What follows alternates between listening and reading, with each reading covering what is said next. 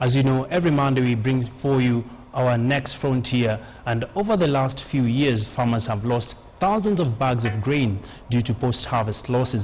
This has mainly been through contamination by aflatoxin, a naturally occurring highly toxic residue linked to poor storage.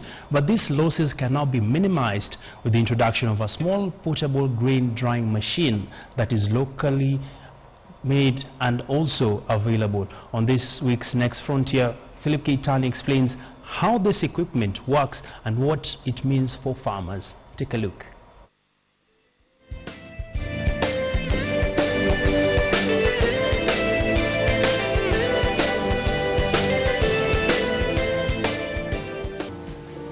Over the last few years, Kenya has lost both live and large amounts of harvested maize, groundnuts and other grains due to the deadly fungus known as aflatoxin. Poor handling, storage and general lack of awareness are some of the reasons linked to the lost harvest and diseases for those who consume such produce. The lack of proper drying and harvest has left many farmers put to store their grains with high moisture content, which provide good grounds for aflatoxin to thrive. According to the Permanent Secretary in the Ministry of Agriculture, Kenya loses an estimated 10.8 billion shillings annually due to poor post-harvest handling, adding that the figure is too big to be ignored in a country that grapples with food shortage. But that could soon change.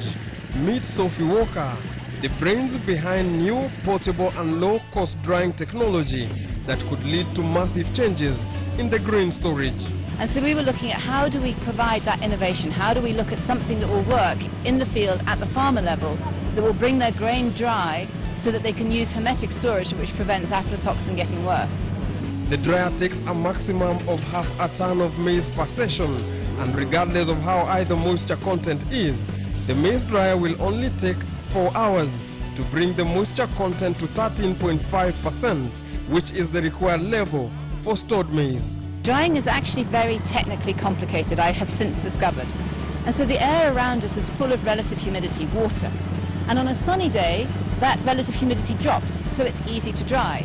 But on a cloudy day or a day that's raining, of course the relative humidity is very high. This new dryer will reduce the time in which grains is left exposed outside and minimize further losses. One of the constraints of the dryer is that it only takes half a ton of maize per batch.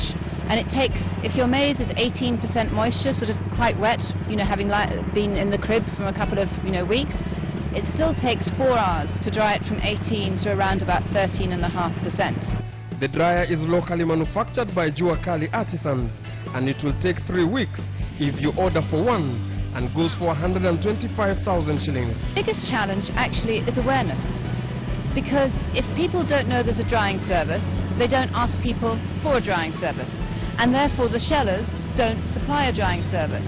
With the anticipated El Nino rains expected at the end of this month and last until December, the country's grain basket region, particularly in the Rift Valley and Western Kenya, will be hard hit, and this could reduce October harvest by at least 30%, exposing farmers to huge losses and putting the country's food security situation in a precarious position. But according to Sophie, this small dryer can help minimize or eliminate any potential losses that might come with the El Nino rains.